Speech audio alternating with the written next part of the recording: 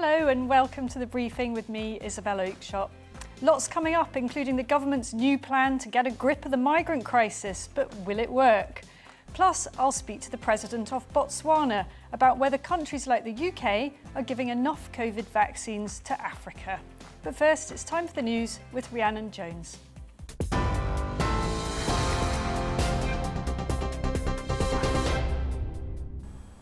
I'm Rhiannon Jones. This is your news at 12 o'clock.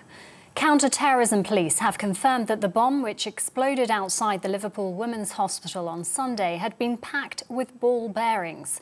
They say it could have caused significant injury or death had it exploded in the way the bomber intended. Detectives are examining the possibility that the motion of the taxi stopping suddenly may have caused the improvised device to detonate prematurely.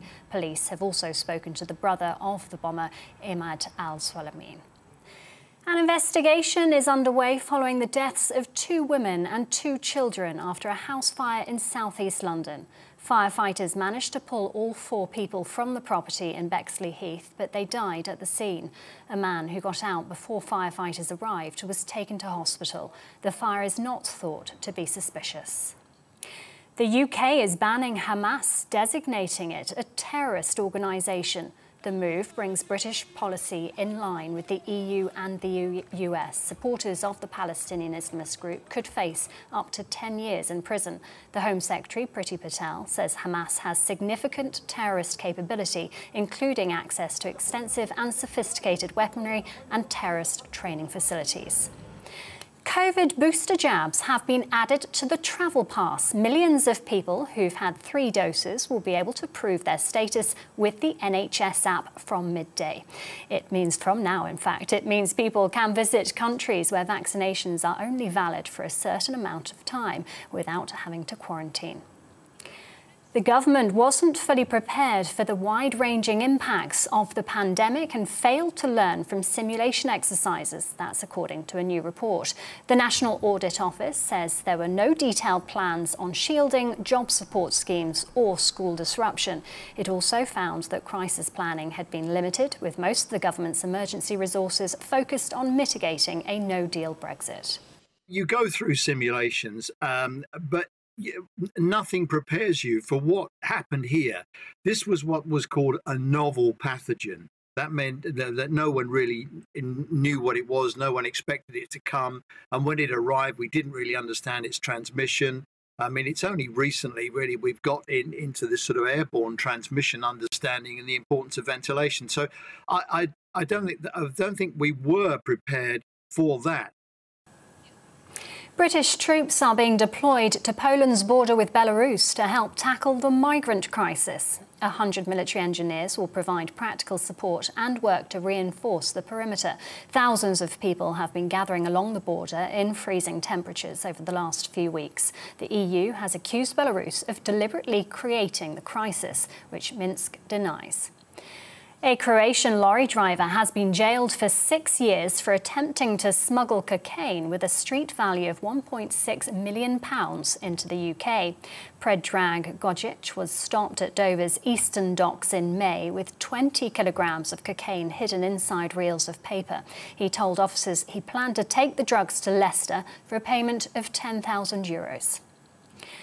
UK retail sales rose by 0.8% in October, boosted by early Christmas trading. It ends a 5-month run of falling or flat sales. The Office for National Statistics says second-hand items, toys and sports equipment sold particularly well. Maybe some of that second-hand stores is people thinking a little more environmentally about their purchases. There was also solid sales for clothing and footwear. As people are starting to go out a little more, as the economy continues to open up further. And in fact, it's interesting that UK footfall is the highest of any of the major EU economies and higher than the US, which is, a really refreshing figure to see at the moment. From next autumn, schools in England will be required to help keep uniform costs down. They'll be instructed to remove unnecessary branded items under new Department for Education guidance. Schools will also have to make sure second-hand uniforms are available. I'll have the latest headlines for you in half an hour. Now it's back to the briefing with Isabel Oakeshott.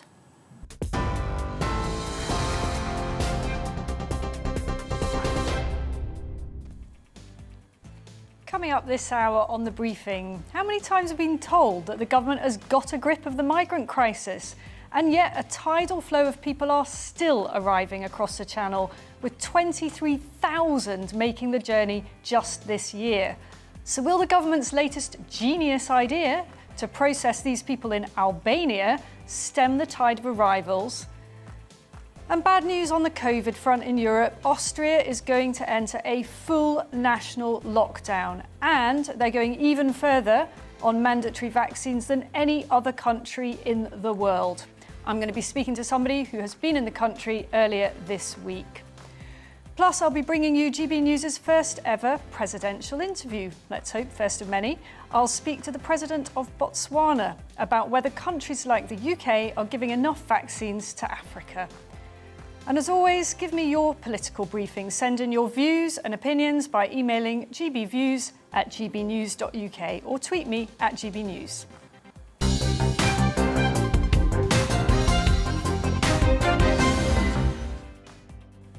Now, how many times have you been told that the government has got a grip of the migrant crisis in the Channel? How many times have you heard them say that this has got to stop, that this is going to stop, and that they've negotiated some brilliant deal with the French who are going to do their bit to stop the people smugglers and their dinghies full of desperados?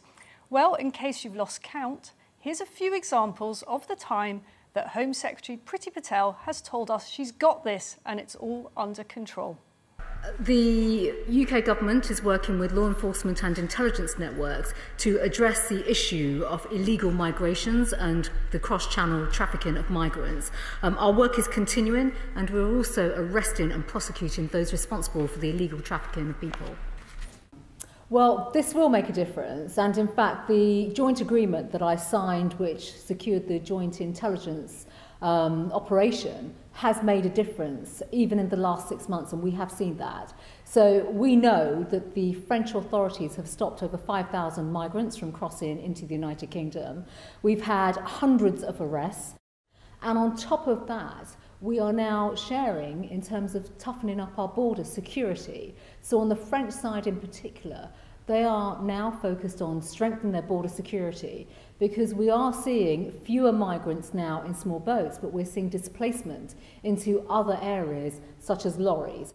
Well, Mr. Speaker, it's absolutely right that we have made changes to our immigration rules, and he will specifically know, and I hope he recognises, that when it comes to illegal migrations and the issues that we face, too many people are putting their lives at risk, crossing the Channel in unseaworthy vessels, and not only are they putting their lives at risk, they put the lives of Border Force officers at risk as well, and we are determined to make that route unviable, and as a result, these rule changes are a part of that. And I will not apologise for being abundantly clear that an illegal journey to the UK is not worth the risk. And that is what this plan is about. It is about tackling illegal migration, protecting lives, and of course, alongside that, creating new routes. We are now addressing the challenge of illegal migration head on. I'm introducing the most significant overhaul of our asylum system in decades. A new comprehensive, fair but firm long-term plan. The British people have had enough of open borders and uncontrolled immigration. Enough of a failed asylum system that costs the taxpayer over £1 billion a year. Enough of dinghies arriving illegally on our shores directed by organised crime gangs. Enough of people drowning on these dangerous, illegal and unnecessary journeys. And so for the first time in decades, we will determine who comes in and out of our country. And at long last, the British immigration system is under the control of the British government. And I make no apology for securing our borders and exploring all possible options to save lives by ending these horrific journeys. Which is why, right from the start, Boris and I have worked intensively with every institution with the responsibility to protect our borders. Border Force, the police, the National Crime Agency, maritime experts, and yes, the military, to deliver operational solutions, including new sea tactics, which we are working to implement to turn back the boats. Well, it all sounded brilliant, didn't it? Listening to all of that a year ago, you might have felt reassured. You might have felt that the so-called party of law and order was going to end the tidal flow of people coming from who knows where, rocking up on our shores with nowhere to go, waiting to be looked after courtesy of the British taxpayer. Well, you'd have been wrong. So far this year, 23,000 migrants have crossed the Channel. On one day alone this week, over 1,000 people came over in boats from France, and the government seems completely incapable of sorting it out. Now, I don't know about you, but I find the utter incompetence of this all breathtaking. I think the French are laughing at us. We are throwing money at them to help, and they're just pocketing the cash and sending more of these people on our way. The government's latest genius idea is to let these people come to the UK and then fly them to a processing centre in Albania. The cost of this completely batty scheme would be £100,000 per migrant. So 10,000 migrants will be a great deal of money. Each time a migrant would cost that amount of money to process in Albania. You get the picture. So several million a week, I would have thought, would be the cost of that. And apparently the Albanian government is pretty keen on the idea. No surprise there. Who can blame them? But what about Albanian citizens? How would they react? With me to discuss whether this is a good idea from an Albanian perspective is Arlinda Balchai, an Albanian who lives in Shrewsbury and is a Conservative Party activist. Arlinda, thanks for joining us. What do you think of this idea of sending migrants who've crossed the Channel to the UK in planes to Albania to process them?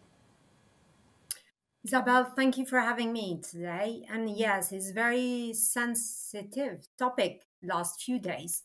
And I'm really hoping that this is not the true news. This is just fake news, because if it's true, that will be very disappointing, devastating, and heartbreaking. Because these 23,000 asylum seekers that might be from Afghanistan, Syria, they put their lives in risk, their families in risk. They cross the Channel, or maybe they travel in refrigerated vans to come to this great country because they believe, and the history showed that Britons are great people and fantastic country. And literally no one has the right to deport these people or processing, as they're trying to say, to Albania. And I see this not just as an Albanian citizen, because I moved from Albania nearly 18 years ago to England. I see this as a British citizen too, because I'm a taxpayer like yourself, like millions of people in this country. Would I want to be with my contribution to this country part of this crime? Would I want to trade these immigrants, asylum seekers, they looking for a better life, they're looking for a safe life for their kids, to trade them to Albania? Unfortunately, Albania is my country, it's a beautiful country. Albanian people are amazing people, but it's proven that the governments are not great in Albania. And Right. for the last 10 years, unfortunately, is proven that is one of the most corrupted governments in Europe. Right. And I would not personally send these people there.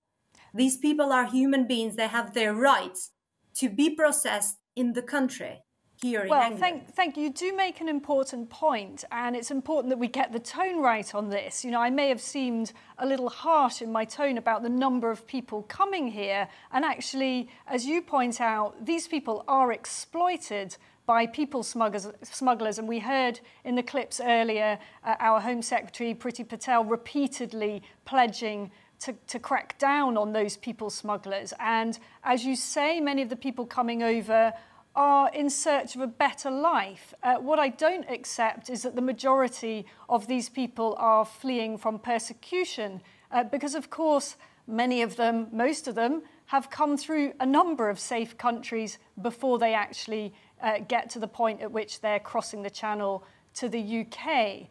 Tell me more about the issue with corruption in Albania. If we were to send £100,000 per migrant to Albania, to the Albanian government, would you have any confidence that that money, which would soon stack up to many millions of pounds a week, do you think that money would be well used by the Albanian government? To be honest, that is my main concern. And what I believe, these will follow a number of tragedies, because these people taken to Albania, that's not, they want it. They sacrificed their life to come to England, and that's why they have all the rights of this world to be processed in this country.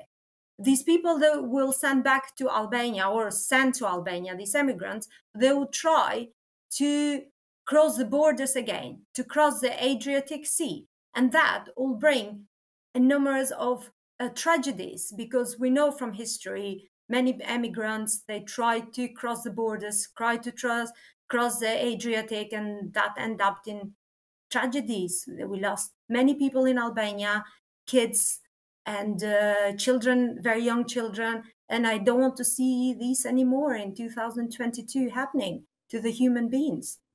And to be honest, I do not have faith in Albanian government, and that's, I'm not very proud saying that, but I prefer to say the truth. They will spend £1,000 or £2,000 for each person, and they will make a profit of £98,000. And well, these indeed. people will be very vulnerable there. And this is not just you. Many international surveys have put Albania right up there amongst the most corrupt countries, certainly in Europe. So it's a real concern, that. And Albania does, of course, also have quite strong links, doesn't it, with the Russian regime? And Turkish regime too, unfortunately. But what really upsets me as a mother, as a woman, as an immigrant myself, is then Mrs. Patel being quite harsh into these people. As herself as an immigrant's child, how would she felt if many decades ago, when her family moved to England, the government of the time sent her family to be processed in Albania? Mrs. Patel would not have been able to be the lady she is today. She would not have been able to have the education she has today. She would have lived in the same place with me. Unfortunately, in a communist country, and perhaps very lucky to be fed 2 or 3 times a day with bread and sugar, and wear the same clothes for 12 months. So I think Priti Patel, with her background, should look with more sympathy to these people. Thank you very much, Arlinda Balcai, an Albanian who lives in Shrewsbury and is a Conservative Party activist. Well, let me tell you now, my experience as a political journalist tells me that this great Albania scheme is never going to happen. It's a classic case of a government desperately trying to look as if they're doing something. It won't work. And by the way, what's to stop Albania bunging a few quid at a few desperate people of their own and sending them to the UK only to collect their £100,000 payment to bring them home again? Seriously, you could not make this stuff up. After the break, we'll be looking at the public reaction to the lockdown in Austria. But before that, let's take a look at the weather. It's time to remind ourselves there's always another winter. Canary Islands sponsors the weather. Hi there. Colder weather is on the way, but today at least stays very mild. Cloudy for most, and it stays wet in northern Scotland. The exception being Shetland, away from this weather front, but subject to some very strong winds at first today, those winds easing later, and then this weather front bringing that damp weather to northern Scotland. But elsewhere, closer to high pressure, we've still got this mild but rather cloudy westerly airflow. So a lot of cloud around, but the promise of some breaks in the clouds, some sunshine coming through eastern England into northern England later, Northern Ireland, eastern Scotland.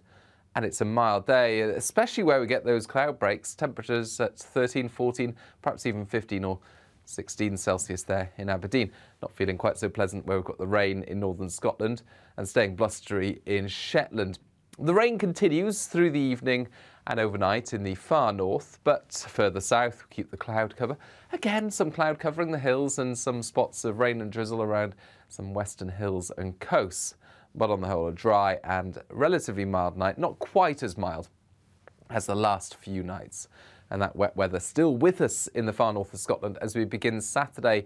It comes south, so a spell of rain for Scotland, Northern Ireland during the morning before it then pushes into Northern England, and it does clear during the afternoon from Scotland and Northern Ireland with sunny spells and blustery showers replacing it. It stays cloudy, roasty dry, but with a few spots of rain here and there in the south, and 12 to 13 Celsius, a degree or so down compared to today. Here's that area of rain then, coming south on Saturday night. It fizzles out somewhat, so not much rain on it, but it does mark a significant change once we clear that cloud. Brighter skies arrive from the north, sunny spells on Sunday for many places, but some showers around coastal areas. It will also be colder. Canary Islands sponsors the weather.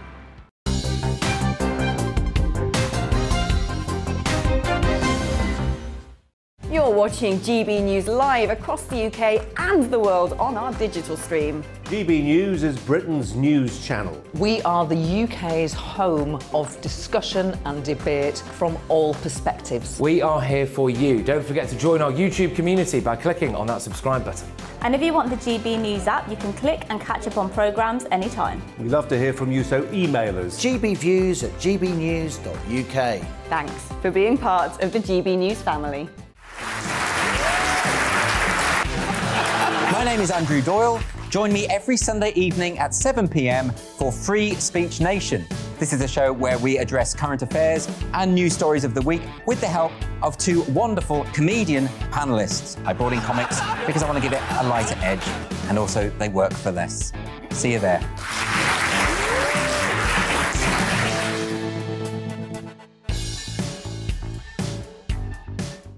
Join my show Farage, 7 p.m. till 8 p.m. Monday through Thursday, and there you will get opinion, analysis, debate, and I'll cover stories that nobody else dares to touch. And then for the last 15 minutes, talking pints. We're over a drink. We have a civilised conversation with someone. We very often disagree, but we do it in a grown-up way. Come and join me on Farage.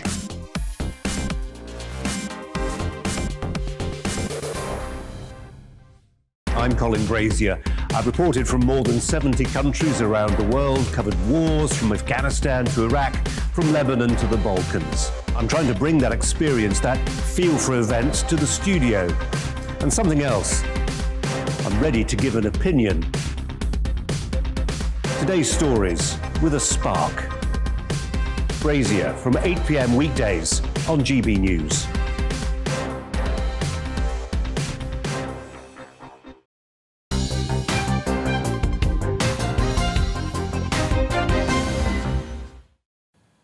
Now, the breaking news this morning is that Austria is to enter a full national lockdown for a maximum period of 20 days, according to its Chancellor.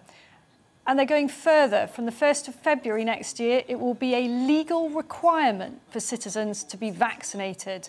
They are the first country in the world to mandate vaccines for everybody in this way.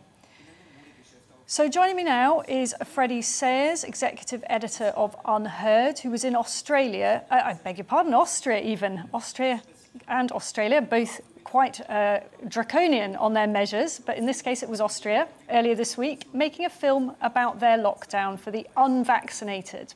Let's have a look. I think it comes much too late. And I think it's very unfair of people who are not for health reasons not taking a vaccine, because that's obvious, you know. But all the others, they're crazy. And all the trouble we have is due to those people who believe in, I don't know, the earth is flat. So how long would you be happy for them to be stuck at home for? I don't think that will help, that's the thing. But what makes me hopeful is that now some of those people who refuse to have a vaccine are now thinking, having second thoughts, because they have no access to restaurants, they have no access to theatre or anything, and I know people like that, do now all of a sudden they're in a hurry to get a vaccine. So you're not worried that a whole little part of society is just invisible now, stuck at home? If the majority of society depends on idiots, then we can't be helped, and that's the end of society. No, I don't think. We had it for everybody some time to go. So I think it's now for a special group, and they should do it. No, I think it's the right way because the cases are getting higher and higher and higher, and the problems are the non-vaccinated people. So I'm fine with that. Wow, well, I'm delighted to say that Freddie joins me now. Thank you for coming on GB News, Freddie. We heard your interviewees there describe people who didn't want to have vaccines as flat earthers, as idiots, and essentially responsible for the situation that Austria finds itself in now. We did hear your first interviewee there say that she didn't think it would work, and in a sense perhaps she's been right about that, because the government has now decided to go one step further and introduce a full national lockdown. Are you surprised about that? And tell us about the atmosphere in Austria when you were out there earlier this week. Well, we just felt we should go and see what it felt like to be in a society where a third of the population had been confined to partial house arrest and everyone else was allowed to go about their daily business. And it was eerie. The streets were relatively quiet. But the thing that struck me most was how sort of normal people seemed to feel it was. There wasn't a great deal of introspection. As you saw from some of those interviews there wasn't a lot of sympathy for the part of society that wasn't unvaccinated. There was a lot of frustration. And perhaps the weirdest thing, as you pointed out, is that they didn't even seem to think it would work anyway. The kind of practical basis for confining only unvaccinated people sort of falls apart when you begin to investigate it. For example, those people who are not vaccinated are still allowed to go to work in this Austrian regime as long as they have daily tests. So you get the weird situation where cafes and restaurants and hotels are staffed in many cases by unvaccinated people, serving vaccinated people. But those same unvaccinated people who have been tested are not allowed to return to the same venues as customers. So they're sort of confined to a serving class. All of these weird side effects of these increasingly desperate policies in terms of the cohesion of society, in terms of other things than COVID, don't seem to be factored in. And now we saw, as you say, this morning's development, which is that Austria, after just 5 days of a lockdown for only the unvaccinated, has now upgraded it to lockdown for everyone.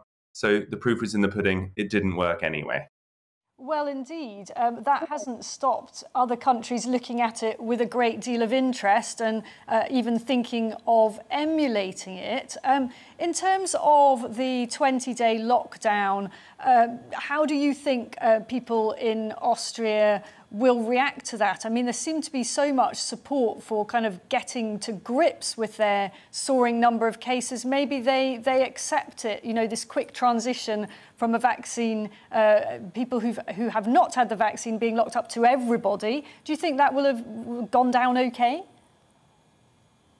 As I said, they're bizarrely philosophical about it, and there's very little outrage. We actually spoke to people who were unvaccinated and who were confined at home, and even they seem to be oddly sort of okay with it.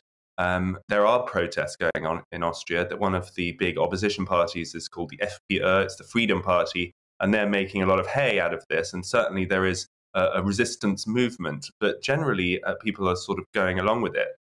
I think when you look at this position of the UK now versus a lot of these Western European countries where cases are going up and up, and we're now going to see in countries across Europe these kinds of draconian policies coming back in, we're actually looking in a better situation. And not only we don't have vaccine passports, we don't have mandates like that, but it looks like, and I think the obvious deduction is that having allowed higher case levels since the summer, having released most of the restrictions, the UK has allowed us levels of immunity to continue to build up, so that we're now, combined with our booster program, actually looking like in a better position than Europe, which had more kind of draconian policies earlier on. So the significance of that is quite great, because all of those arguments that you heard since July about how irresponsible it was for the government to be allowing such high levels of infection, they turn out perhaps the opposite was true, and that the UK's more liberal policy is going to turn out to be the more responsible one. So it's another example of how careful we have to be before we just go along with the narrative. Well, yes, indeed. I mean, one of the interesting things about Austria is that such a significant portion of the population has chosen not to be vaccinated to date. It's about a third, isn't it? Why do you think that is? Is there some kind of historic nervousness there, or the cultural thing, or what is it that the government has, if you like, failed to do to make the case to that segment of the population? I mean, even by saying the government has failed, one sort of accepts the premise, which is it should be up to the government to decide who takes these measures and who doesn't. It looks like there is a kind of Germanic-speaking resistance or hesitancy about vaccines. The German uptake is also not especially high, and the politics is also a big part of it. Unlike the UK, unlike most Western European countries, there is a mainstream political party, the Freedom Party, which was actually part of the coalition government until a couple of years ago. The Interior Minister was from that party, who are now very strongly with their new leader, Herbert Kickl, really kicking up a lot of fuss about lockdowns, about vaccines, and they are increasing that resistance. So the local politics has definitely played into it. And just finally, Freddie, the Chancellor has said that this is a 20-day national lockdown that's going to be begin next week. What isn't clear, but perhaps you can tell us the answer, is after the 20 days, is everybody allowed out, or does it revert to where we are now, which is that the vaccinated are allowed out, but the unvaccinated must stay at home? Policy is being made up on a kind of 3-day basis at the moment. So the idea that we know what's going to happen in 20 days, let alone in February, the plan in Austria now is that from February onwards, vaccination is going to be mandatory for every citizen. They haven't exactly explained how that will work. I suspect it will work in a kind of fines-based system, but who knows who will even be in power that far away? I mean, things are moving so quickly.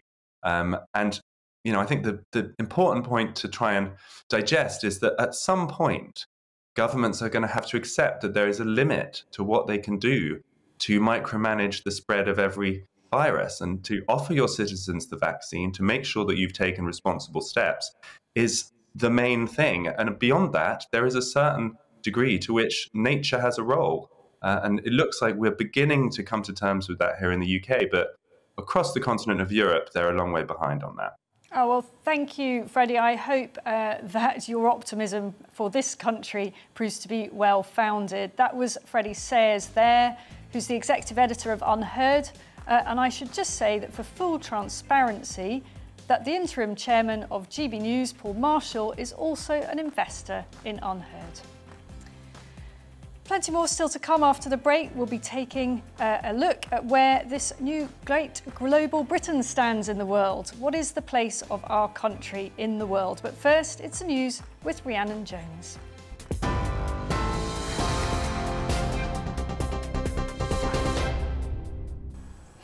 I'm Rhiannon Jones. Here are the latest headlines. Counter-terrorism police have confirmed the bomb which exploded outside the Liverpool Women's Hospital on Sunday had been packed with ball bearings. They say it could have caused significant injury or death had it exploded in the way the bomber intended. An investigation is underway after 2 women and 2 children died following a house fire in Bexley Heath in southeast London. The victims were rescued from the first floor but all died at the scene. The fire is not thought to be suspicious. The UK is banning Hamas, designating it a terrorist organisation. The move brings British policy in line with the EU and the US. The Home Secretary, Priti Patel, says Hamas has significant terrorist capability that includes access to extensive and sophisticated weaponry and terrorist training facilities. Supporters of the Palestinian Islamist group could face up to 10 years in prison. COVID booster jabs are being added to the travel pass. Millions of people who've had 3 doses can now prove their status with the NHS app. It means people can visit countries where vaccinations are only valid for a certain amount of time without having to quarantine. Austria will enter a national lockdown from Monday for at least 10 days. Unvaccinated citizens were told to stay at home last month, but Chancellor Alexander Schallenberg says nationwide restrictions are now needed to try and contain a 4th wave of COVID cases. From next autumn, schools in England will be required to help keep uniform costs down. They'll be instructed to remove unnecessary branded items under new Department for Education guidance. Schools will also have to make sure second-hand uniforms are available. I'll be back with a full update at the top of the hour. See you then.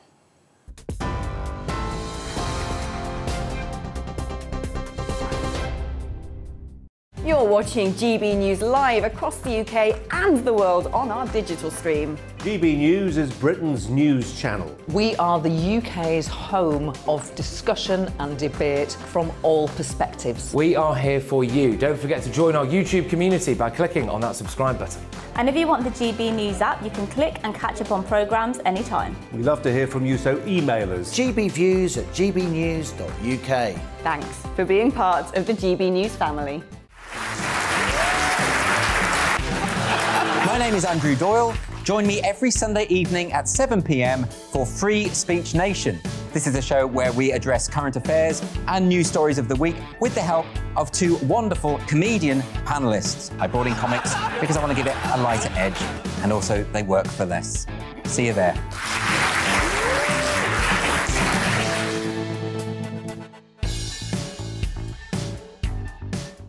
Join my show Farage, 7 p.m. till 8 p.m. Monday through Thursday, and there you will get opinion, analysis, debate, and I'll cover stories that nobody else dares to touch. And then for the last 15 minutes, talking pints. We're over a drink. We have a civilised conversation with someone. We very often disagree, but we do it in a grown-up way. Come and join me on Farage.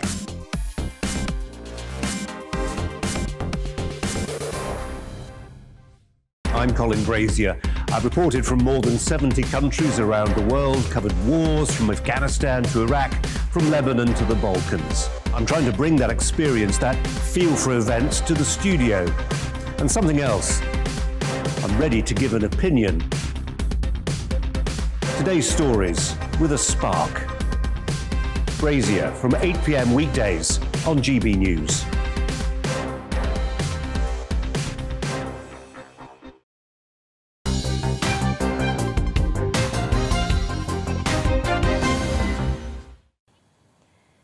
The UK is the 5th or 6th biggest economy in the world, depending how you measure it. We're one of the oldest democracies in the world. We have one of the most powerful armed forces in the world, or at least we did until fairly recently. And we're still one of the most influential nations on the planet. But for how long? Do you ever worry that we're losing our way, that we might be going down and not up in the world? Well, this week, a report on global prosperity confirmed just that. Over a period of years, we seem to have been on the slide. Nothing too drastic, but according to the research by the think tank, the Legatum Institute, which is an investor in GB News, the UK have fallen over the years from 11th to 13th most prosperous country in the world. So with me to talk about this report is Stephen Bryan, Director of Policy at the Legatum Institute. Stephen, thank you for coming in. Now, this is a very substantial piece of work. You do this every year, don't you? You look at pretty much every country in the world and rank them on prosperity. Can you explain what prosperity means? How's that defined? Sure. Well, thank you, Isabel. We look at prosperity in a much wider way than simply GDP. We think about the outcomes in terms of people's lived experience, their health, their education, their living conditions, the quality of the environment, but also upstream. What are the social institutional structures that are needed to actually have a good society? Things like levels of freedom, governance, crime, levels of social capital. And in that sense, as you say, the UK over the last few years has slipped a few places. But much more interestingly is actually when you get under the surface of it. Right.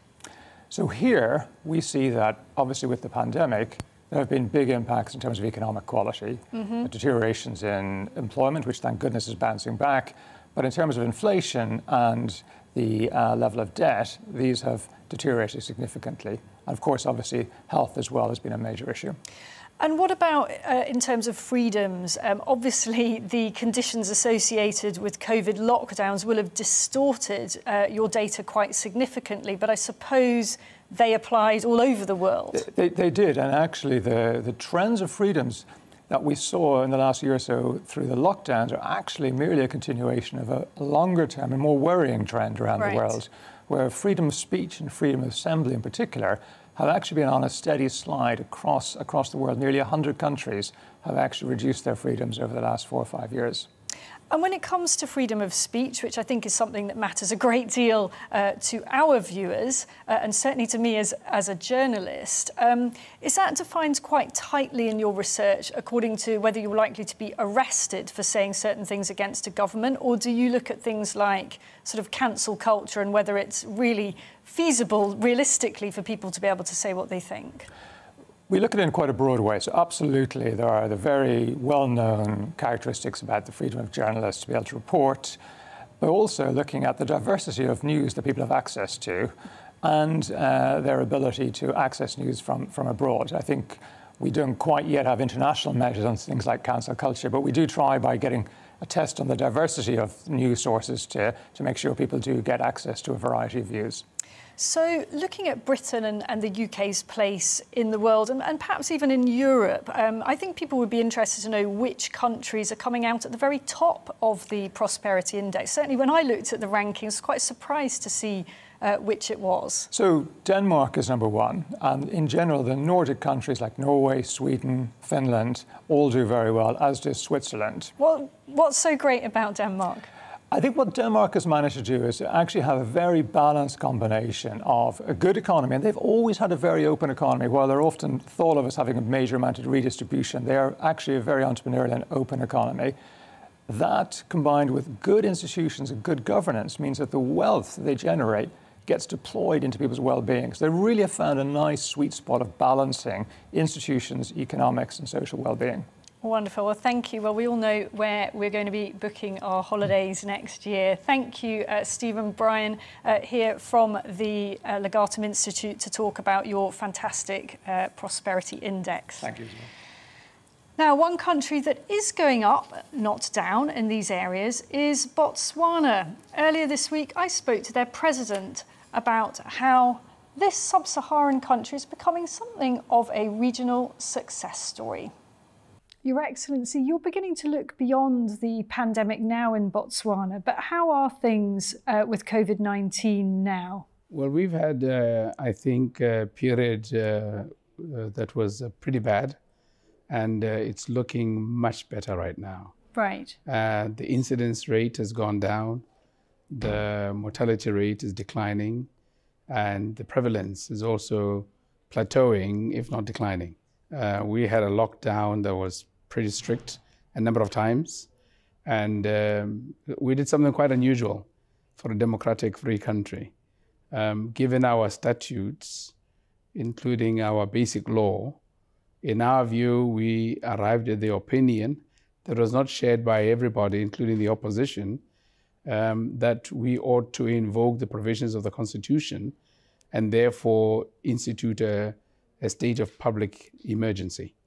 And we had that renewed because it can last a maximum of 6 months at a time, 3 times. So we had a total period of 18 months of a state of emergency in order to use it for peaceful purposes, to effectively, and without harm to the economy, any more harm to the economy, to restrict the movement of persons. In the UK now, we're beginning our programme of booster jabs. This is a third vaccine for most people. Whereas in sub-Saharan Africa and many other parts of the world, many people haven't even had their first jab.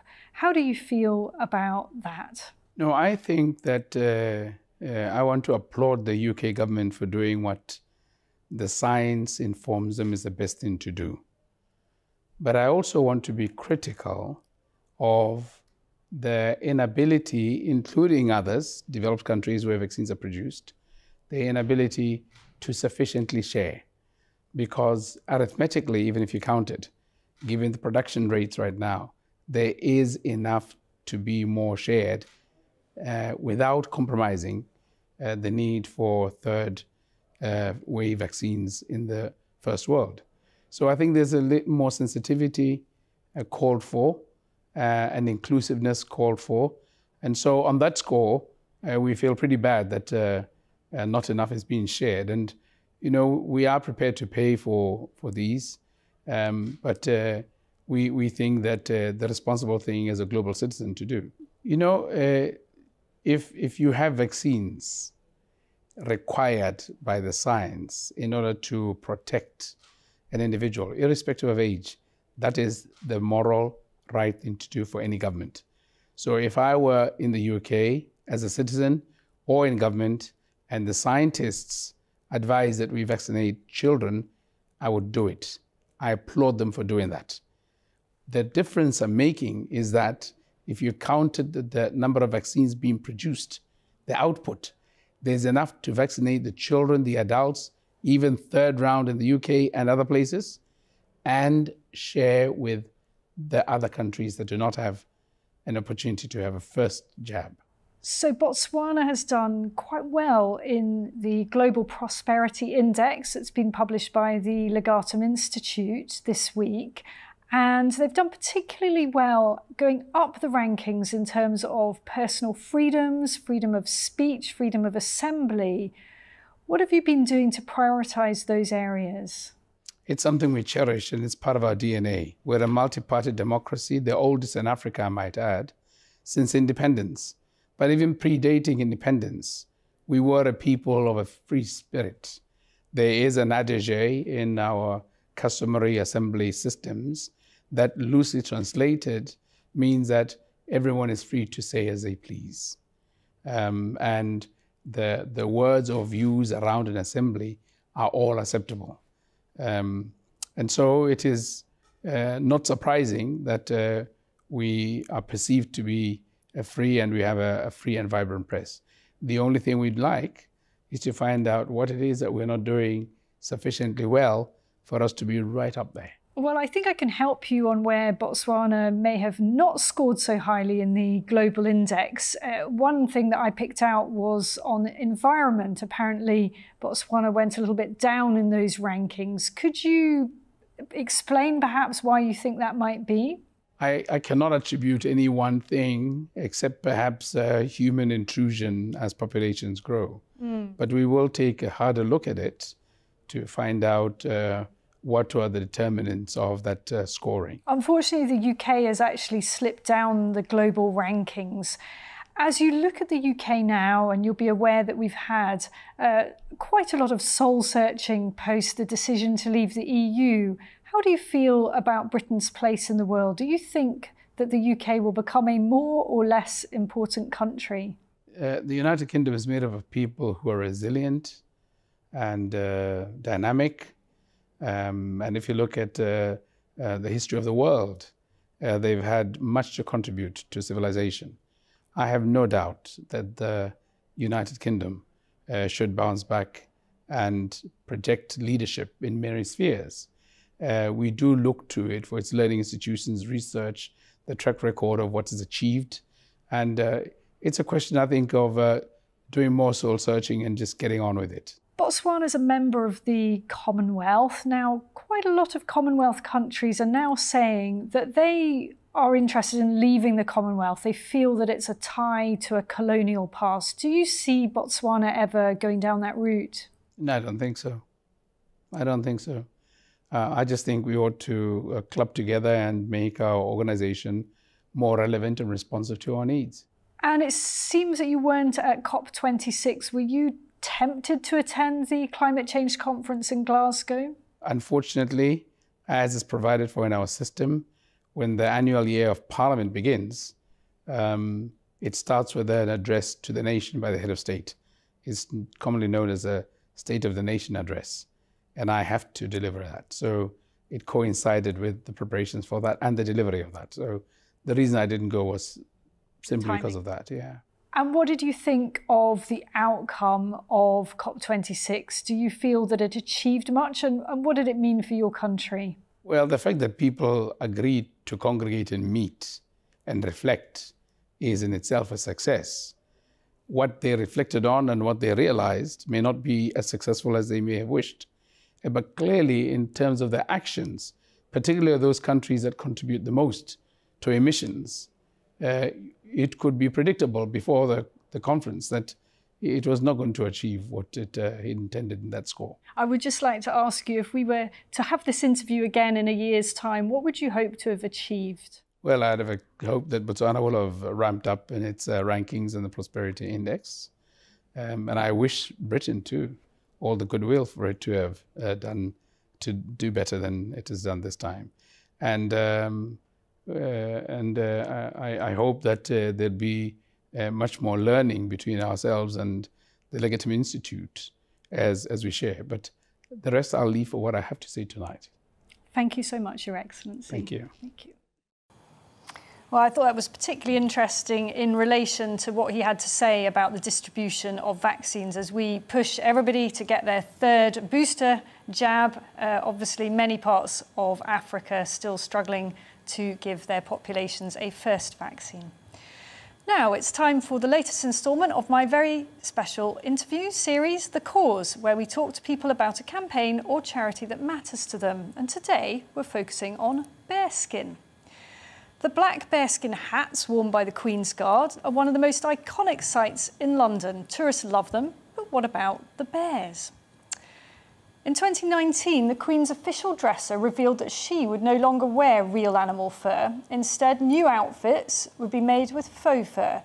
But the ceremonial guards and beefeaters at the Tower of London still wear bearskin hats made of real fur from black bears killed in Canada. They're very expensive and associated with significant cruelty. Now, animal welfare campaigners PETA have offered to provide exact replicas made of fake fur for free. With me to tell us more about this is Katie Werner, Senior Campaigns Manager at PETA. Katie, thanks for coming in. Tell us what this is all about then. I didn't realise that these hats were actually associated with real animal cruelty. Can you tell us why? Yeah, so every year the government funds the slaughter of black bears in Canada. The UK government? Yeah, to produce bearskin hats for the Queen's Guard. And so PETA, with EcoPal, a faux furrier, have developed the world's first faux bear fur that looks and feels and performs the same way as the real bearskins. I have to say, it feels lovely, doesn't it? It's like sort of, we've got a pet here on, on the table. Yeah, it's fully waterproof and durable, and we're asking the MOD to start developing the caps with the faux fur. And tell me, I'm just wondering about the weight of this. Oh, it's nice and light, isn't it? Yeah, yeah. Because one of the issues with the real ones, I don't know whether it's the fur that's causing the weight, probably not, but they are quite heavy to wear, aren't they? Yeah, they really are. So we won't see any guards, you know, fainting on the parade ground wearing these because they're very lightweight, as you say. They're durable, they're waterproof, and we don't need to be killing bears anymore for what is an ornamental hat. So tell us about the annual bear hunt, as it is, in Canada. Is that something that the Canadian government says needs to be done in some way to control the bear population? Well, we know that culling animals doesn't work, and as we said, the UK government is funding this cull, which is completely at odds with, you know, the British public's opinion. I mean, when you say they're funding it, do you mean they're helping prop it up by buying the products? Yes, or, yeah. Right, so sort of, yes, enabling it, contributing to it in some way. They're not actually saying, here's some money, go and kill some bears, to be fair. No, but the government, you know, pays for the pelts, and these bears, 1 in 7 will escape the hunters wounded, so we'll have a horrible, prolonged death. Right. And some will be mothers who will, obviously then all of their cubs will also die, starve because they've lost their mum. So it's, yeah, completely cruel and completely unjustifiable when we have an amazing alternative that doesn't cause any animals to die. And has PETA actually observed this bear hunt, or do you rely on evidence coming in from Canadian sources, or how do you know about the suffering that has gone into the real beefeater hats. Yeah, I mean, it's well documented, Right. and we have footage of hunts like that. So we know, we know that. So you've offered these things, which I just keep wanting to stroke for some reason. You've offered these things to the MOD. Yes. Have you had any response? Well, that's a really good question. I mean, we haven't yet, but really there is no reason for them to continue killing bears for these hats. These hats, if they go ahead with the faux fur, it will be supplied to them for free by Ecopel, the faux furrier, until 2030, which will save the taxpayer thousands of pounds. In the last 7 years, the government spent over £1 million on these hats. Wow. And each one costs around £1,300. So, I mean, it's just an incredible saving. And will save very their briefly, lives. You've got a celebrity endorsement for this campaign today, Pamela Anderson. Yes, a long-time supporter. Are you going to get her in one of these with a red swimming suit on? Or... Do you want to come and work for our campaigns team? That's a great idea. There you go. I'm not going to ask you to put it on because I think the size matters, doesn't it, with these ones? So yeah, we're not going to put you through that. Well, listen, thank you very much for coming in and talking about these great bits of kit. Yeah. You've been watching The Briefing with me, Isabel Oakeshott. The show is back every weekday from noon. Up next, it's On the Money with Liam Halligan, but for now, I'll leave you with your weather forecast. It's time to remind ourselves there's always another winter. Canary Islands sponsors the weather. Hi there. Colder weather is on the way, but today at least stays very mild. Cloudy for most, and it stays wet in northern Scotland. The exception being Shetland, away from this weather front, but subject to some very strong winds at first today, those winds easing later, and then this weather front bringing that damp weather to northern Scotland. But elsewhere, closer to high pressure, we've still got this mild but rather cloudy westerly airflow. So a lot of cloud around, but the promise of some breaks in the clouds, some sunshine coming through eastern England into northern England later, Northern Ireland, eastern Scotland. And it's a mild day, especially where we get those cloud breaks, temperatures at 13, 14, perhaps even 15 or 16 Celsius there in Aberdeen. Not feeling quite so pleasant where we've got the rain in northern Scotland and staying blustery in Shetland. The rain continues through the evening and overnight in the far north, but further south we keep the cloud cover. Again, some cloud covering the hills and some spots of rain and drizzle around some western hills and coasts. But on the whole, a dry and relatively mild night, not quite as mild as the last few nights. And that wet weather still with us in the far north of Scotland as we begin Saturday. And it comes south, so a spell of rain for Scotland, Northern Ireland during the morning, before it then pushes into Northern England, and it does clear during the afternoon from Scotland and Northern Ireland with sunny spells and blustery showers replacing it. It stays cloudy, roasty dry, but with a few spots of rain here and there in the south, and 12 to 13 Celsius, a degree or so down compared to today. Here's that area of rain then, coming south on Saturday night. It fizzles out somewhat, so not much rain on it, but it does mark a significant change once we clear that cloud. Brighter skies arrive from the north, sunny spells on Sunday for many places, but some showers around coastal areas. It will also be colder. Canary Islands sponsors the weather.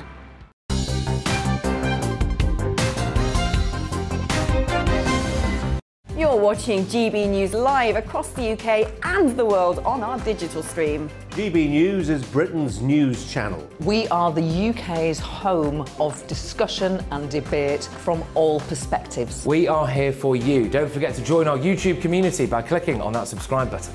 And if you want the GB News app, you can click and catch up on programmes anytime. We love to hear from you, so email us. gbviews@gbnews.uk. Thanks for being part of the GB News family. My name is Andrew Doyle. Join me every Sunday evening at 7 p.m. for Free Speech Nation. This is a show where we address current affairs and news stories of the week with the help of two wonderful comedian panellists. I brought in comics because I want to give it a lighter edge, and also they work for less. See you there.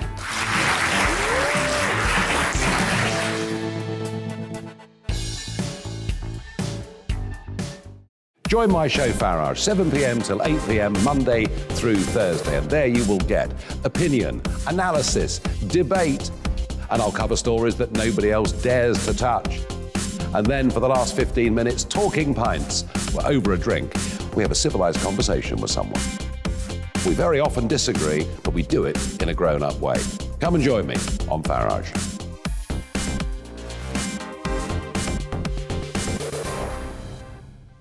I'm Colin Brazier.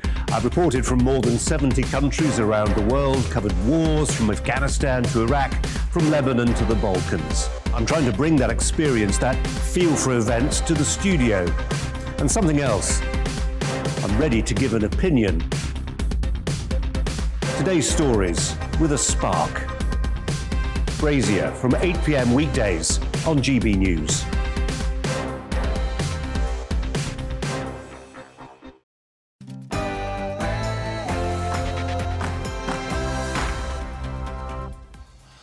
And welcome once again to On the Money, your daily weekday dose of economics, business and consumer news. I'm Liam Halligan, and it's a bumper edition today because for the next 2 hours we'll be talking about banks reimbursing scam victims and why Amazon has stopped accepting Visa credit cards. It's a jam